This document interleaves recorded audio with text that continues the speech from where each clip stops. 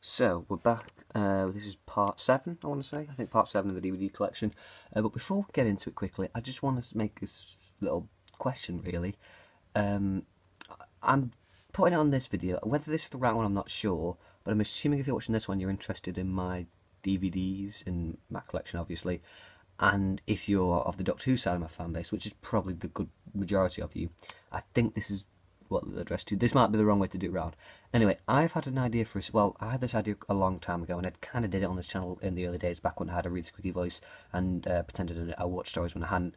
And, yeah, it's an idea which I kind of wanted to do again. A, because it means I will have, well, watched everything, what I'm about to sort of say, and it seems really enjoyable, but I wonder whether you'd want to see it. So, my idea here is, I go through the DVDs of Doctor Who classic series as they were released, and I watch everything on them. So, for example, I'd watch first the 5 Doctor Special Edition, everything on that DVD. So, if there's production subtitles, I'll watch it with them, commentaries, all the extras, try and find every Easter egg. And in the video, I'll explain my thoughts on everything and everything that maybe isn't advertised in DVDs and stuff like that. And every bit of nugget on each DVD. So each DVD's got a video. If that's something you want to see, like the video or say in the comments, either way. And I'll sort of go off that. I think if I get 10 or so people saying, yeah, I want to see that, then I think I'll go for it. If you think maybe I should make a video on this just so, you know, I get people the chance to happen, then do say as well. Anyway, enough blabbering about that. Let's move on to the DVDs. So we had finished off Russell Brand and my little rant about him, and now we'll move on to Harry Hill.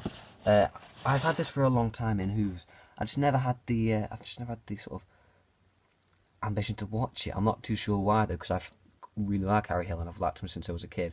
I think I probably am gonna make a concerted effort for the rest half of this year to sort of watch the rest of my DVDs I've had for a long time and just never got around to watching. Sausage Time, I watched this one. This one was very funny, which is the whole reason I brought in Who's, because I thought, well, Harry Hill is very funny at stand-up, because it is just him. He's just bonkers. Yeah, now move on to recent DVDs. So I've not really watched any of these, but I'll go through what I've got. So we've got Kevin Bridges, A Whole Different Story, live in 2015. Joe Pascal, Does He Really Talk Like That? I've heard of the name before, and I've heard very funny next to it, so I saw this and I thought, well, let's give it a go. Rob Brydon live. I love him on Would I Lie to You. I know he's in that Gavin and Stacey whatever. I've not got into that or know much about it, but I dealt for 50p, why not? Greg Davies live, I did watch this and he is just hilarious. Definitely one of the funnier older comedians that we have in this country at the moment. Very, very, very funny. Eddie Izzard, Dressed to Kill. This is one of his earlier DVDs, as you can tell, with the old 15 logo. Yeah, very recent purchase, as you can tell, because CX had changed the logo. Then we have Eddie Izzard Sexy. I have watched one of these Eddie Izzards, but I didn't finish it, and I didn't want to take the stickers off just in case it doesn't work, even though God knows where the receipts are to these.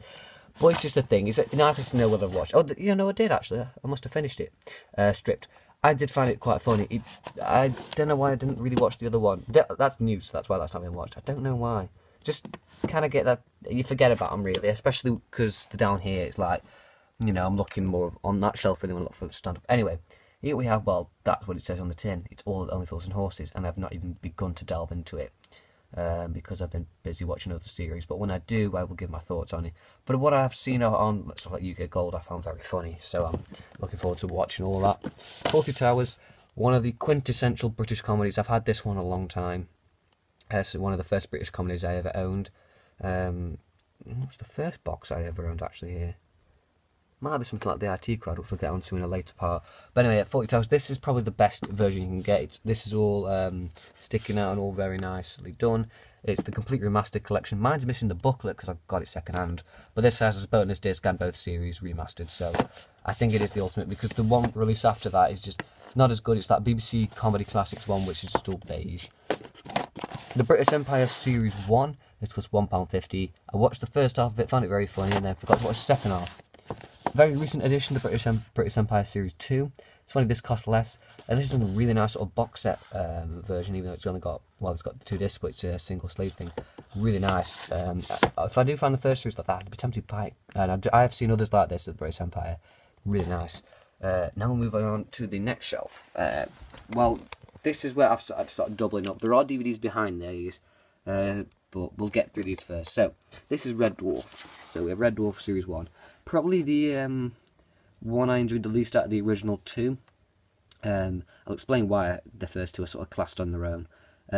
Just because, I don't know, I just think some episodes don't work. Stuff like where you find out how that cat people have been living forever on the ship, and I just don't find it funny. Then we move on to Series 2, which is a vast improvement. Series 2, I've watched it all on VHS as well. I love it that much. I think it is. The only one I don't really like is Queeg. I thought I was going to say Dwee, but I thought that's not the right Queeg. Everything else I quite enjoy. Then we move on to Series 3. This is where Doug Naylor and Grant... I can't remember, what's his second name? Anyway, the two sort of main writers and main people of Red Dwarf got a lot more control, so the sets are improved, the writing's a lot better, they're not restricted by anything, because they have a hit. And yeah, it's a lot funny season. And Crichton's in it for the first time. Well, technically the first time. If you care, you'll know. Red Dwarf 4, this one has some great episodes. It has my favourite episode ever, Meltdown, just because there's something about seeing Rimmer, Control, Gandhi, who else is on Father Christmas, Marilyn Monroe, and a smattering of others against Hitler and all this, but it has my favourite Red Dwarf scene ever of Winnie the Pooh getting hanged. And if you're intrigued by that, then you'll probably enjoy all the Red Dwarf. Red Dwarf 5, I recently marathoned this one. I think it was this year, possibly very late last year.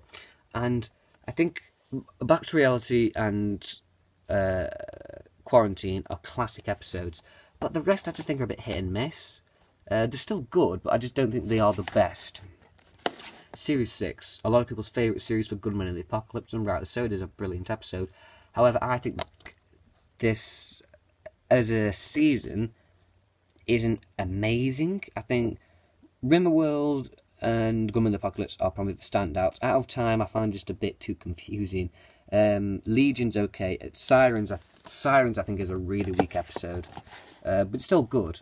You know, don't get me wrong, there's not a bad Red Dwarf episode except for a few on Series 1. Apart from that, they're all pretty much stand out brilliant. Now, Red Dwarf 7 is where people say it loses it, because this is quite a few years after Rimmer leaves. It's like, oh, Rimmer leaves, oh, just shut up. Kochanski is hilarious in it. And this is one of my favourite Red Dwarf seasons. And I think, you know what, I don't really care that people would say, well, that's stupid, or have you watched this one properly, or you don't get it, and all this sort of stuff, because, no, I've seen them all countless times.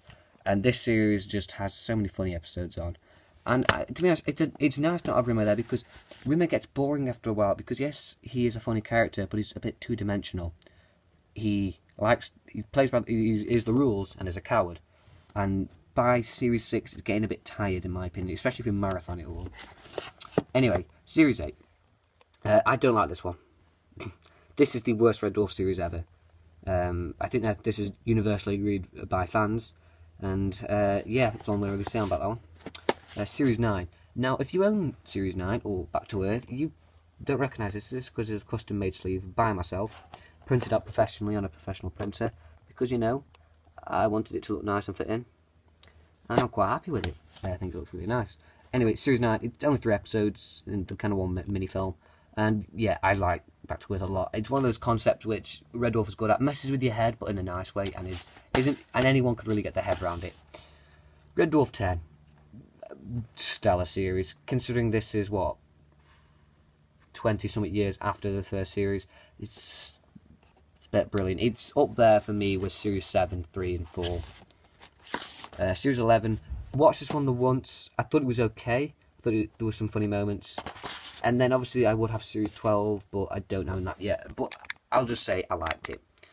Anyway, let's move on now to Python. So we have the Complete Flying Circus. Flying Circus is a very, very, very, very funny television show. And is the first sort of alternate comedy show ever. Series 1 and 2 are the best. Series 4 hasn't got John Cleese because he just wasn't interested in doing another one. Which is fair enough. And there's only 6 episodes, and they're okay.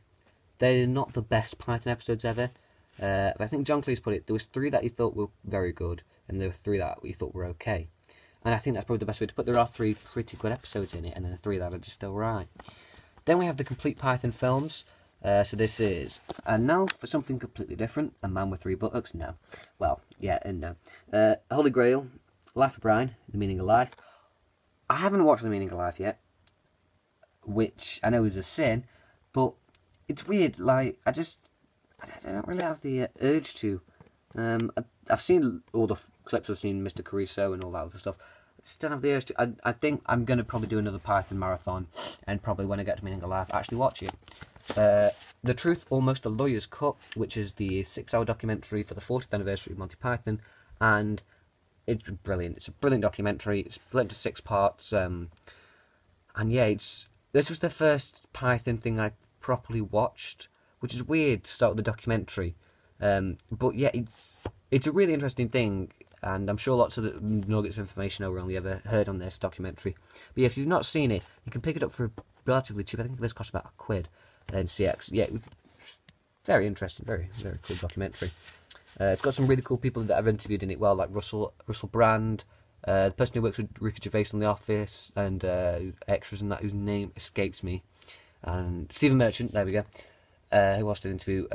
Steve Coogan, Bruce Dickinson from Iron Maiden, Thingy from Pink Floyd. Can't remember his name. You know, stuff like that. Really cool people that get interviewed. Blackadder, the Ultimate Edition. This is the Ultimate Edition, because this is pretty much what, if you had the BBC box set of comedy classics, this is everything you have, but the case and how it's presented in a lot better way. You don't get, Blackadder is my favourite British comedy ever. You don't get better than this. It's better than In-Betweeners, which for someone of my generation is a bold statement, but it is. It's better than Red Dwarf. It's better than Python. Better than Dad's Army, but although they aren't the same thing, so it's a bit of an unfair comparison. But it is. And speaking of Dad's Army, here is the complete series. I'm also going to have to end this part very quickly, but we'll try and get to the end of this. So, Dad's Army. I like it all. I've watched pretty much all of it now. I think there's bits I think I've missed, but I'm in a marathon of it as well. Marathon a lot of things at once, comedy-wise. It's just when I feel like putting it on, I'm in a place. And yeah, Dad's Army it's hilarious. One of those comedies that actually makes me laugh out loud, which is very rare.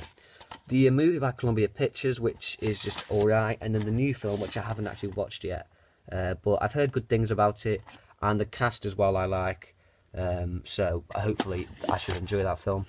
And then we have a really recent edition, Bottom, the complete series 1 to 3. I love Rick Mayall. I've never heard of the other one, Ed. I don't even know how to pronounce that. But my dad said it's very funny, and I'll enjoy it. So, you know, I'll take his word for it. Anyway, but it's a good place to leave it now, because I have to move all these off anyway.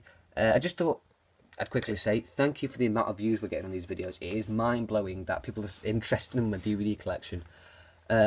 We've got kind of quite far to, well, we haven't even started the shelf, to be honest. But yeah, hope you're enjoying these series. This is going to go on for a while. I think my 14-part estimation is going to be roughly right. But you guys appear to be enjoying them, because they appear to be getting about 100 views each, which is, and the first part's on 281, which is insane. So I've got to hand it to you guys. You are amazing. I love every single one of you, and I wish I could thank you all in person, because you are brilliant human beings. And yeah, so I'll see you guys on the next one, which hopefully Thursday I'm going to go for. Anyway, see you then. Bye.